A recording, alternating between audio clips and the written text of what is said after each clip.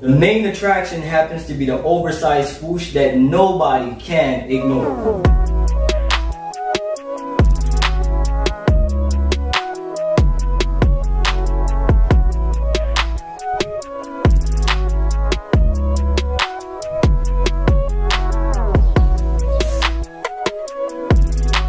The materials that they decide to use on the swoosh happens to be rubber, and it is colored in black. We have seen the swoosh put in different directions. This alteration though, I would have to say they took a page out of Virgil's book.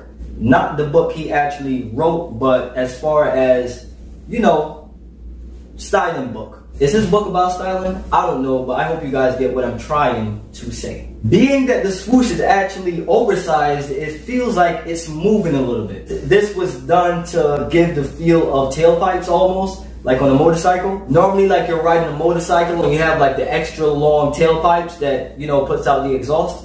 That is what this is supposed to be reminiscent of. And now that I'm actually speaking about it, I can see where she was going with this. What I am about to say is totally my opinion. It does not mean that I'm right. It does not mean that I am wrong. It is just Triple KTK's opinion. I know I speak about myself in the third person, but it's okay. Once I am aware that I'm doing it, it is all fine.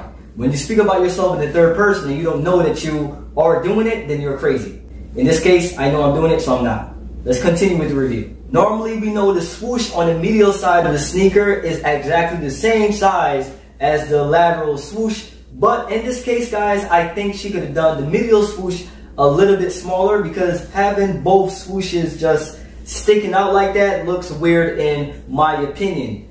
Doesn't mean I'm right, doesn't mean I'm wrong, I'm just saying. And I was actually saying this a few days ago to my boy Boatman, that unconventional is actually becoming the new normal. Everybody's just going out there being super creative, being super innovative, and just coming up with some fantastic type of designs. I was never really a dunk high guy, but I kind of like the direction high is going in. We have the slam jam, and now we got the ambush. Both of them is a silhouette that needed that big push. Bars and low, it's not scripted. This is all freestyle, baby. Being that I'm used to smaller swooshes, having the swooshes projecting beyond the sneaker like this, it just feels awkward. It does not look weird, but it just feels weird, if you get what I'm trying to say. I'm not used to super extended swooshes like this. It almost feels like something that Batman would wear. It's not super obvious though, but the swoosh is stitched in the crevices to the underlay of the sneaker. Interesting details can be spotted on the upper, particularly by the rear of the shoe. A preeminent heel counter is already part of this aerodynamic design. I don't know where I pulled that word aerodynamic from, but it happens to flow with the explanation of the sneaker. If you focus your attention to the heel counter, you will realize that it's actually thicker than usual. According to Yoon, the inspiration had been taken from a motorcycle or car that have its chassis raised. Perfect example, just think of like a monster truck, how high it is off the floor. That is what she tried to do with this sneaker. So if you look at the initial heel counter of the sneaker, you will realize like it is surrounded almost by a cage.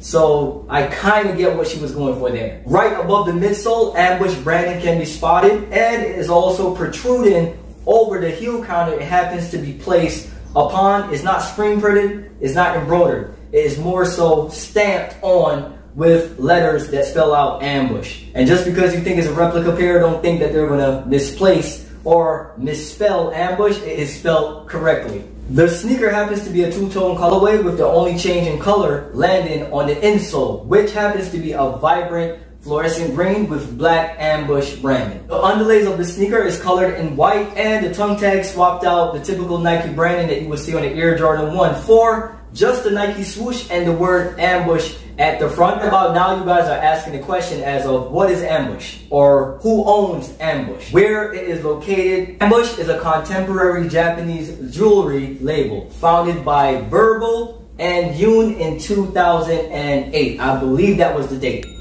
Bars on the low. Label have partnered with a variety of streetwear brands such as a Bathing Ape, Nigo. That word is actually very close to nigger. But anyways, Mason Kitsune, Sakai, which happens to be one of my favorite Japanese labels, Undercover, and now the famous brand as of Nike. The sneaker is inspired by motorbikes and cars, especially the ones with the extended chassis. And I think she accomplished what she was going for somewhat. Most of you guys that really don't have an idea or the backstory of the sneaker, that is what Yoon was going for when she designed this sneaker right here. And if you think, like I said earlier in this video about a motorcycle with the extended tailpipes, you would see somewhat of the inspiration landed on the sneaker. The only hiccup with this, guys, I think the medial swoosh should have been a little bit smaller so that you can see a clear difference in size. The only tweak your boy Triple KTK would have made when it came to this fantastic piece of apparel. Nike has been pushing the Dunk lows to new heights, and now the Dunk highs are being pushed to new heights.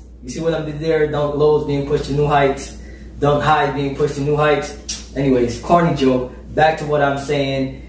The Dunk highs, man, are pretty much getting a collaborative push, and I just love what Nike is really doing. I really do appreciate what they're doing. They're giving all types of silhouettes that people don't really rock with the opportunity to be appealing to new viewers. You know, I was never a fan of the Dunk High, but recently they released the Slam Jam, and now they're giving us the Ambush, which is a Japanese label, like you guys learned in this video. Slam Jam, I believe, with a British label. In my last video, I explained that. And they're just bringing everything along together as one brand, as they should, because it is Nike. I see they are trying to bring all the classic silhouettes forward in the right direction. Which is fantastic. They are not leaving any stone unturned. The box of the sneaker, guys, is just a typical all-black box that has the word Ambush at the sides. And at the top of it, you have Nike with the swoosh that is somewhat, not so much reflective, but it's giving you a reflection of the light. But the weight of this sneaker is a heavy sneaker. So if you're going to be out there walking around all day, I suggest you not wear these. But maybe like if you're going to, like, you know, maybe the corner store, or you're doing a quick photo shoot or something of that sort, I suggest you pick them up. But the sneaker is quite heavy. Picked up this pair from Song Sneakers. I got this sneaker in exactly 2 weeks. You guys know Corona is affecting everything. The hubs over there as far as DHL, FedEx, UPS, whichever shipping company you tend to use, all of them are pretty much backed up. So they might tell you that your sneakers might get to you in a week's time, but it might be delayed to maybe 2 weeks or even 3 weeks. So just be mindful, if you order, you're going to be waiting a while. I don't want to promise you something that I really don't have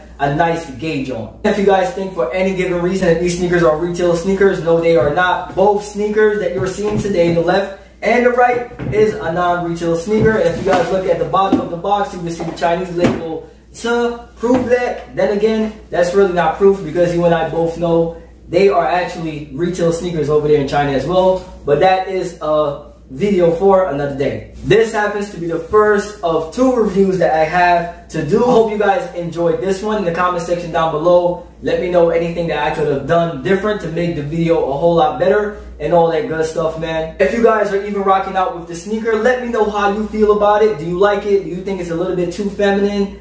Do you like the design? Anything that may be throwing you off about the sneaker, even if it is not close to the retail counterpart, let me know in the comment section down below so that we can have some type of conversation going on. Once again, guys, I've done over 100 videos of different replica sneakers, so just make sure that you're going back and checking out videos that you have not seen me drop, because you might ask me about an Air Jordan 1 Off-White, and I've done that like maybe 2 or 3 months ago. So just please make sure you're browsing the channel to pick up any videos that I have already done. It's your boy Triple KTK, and I really do appreciate you guys watching every single video that your boy is dropping. If you have not subscribed to the channel as yet, please make sure you hit the subscribe button. And remember, guys, if you spend time with yourself, you will never be alone. Be easy on it.